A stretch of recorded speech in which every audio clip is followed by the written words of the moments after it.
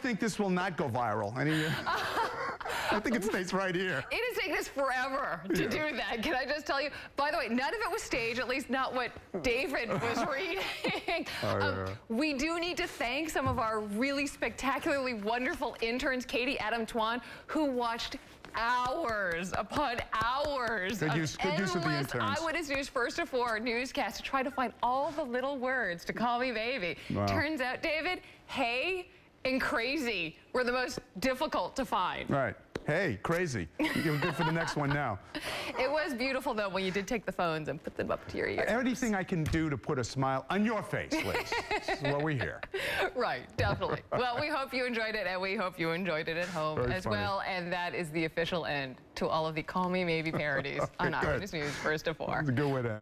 They're really wonderful. But, you know, I think we've got one that might even be better. This one, David, will be the final Call Me Maybe parody that we will ever air here on Eyewitness News First to 4. So stay right there.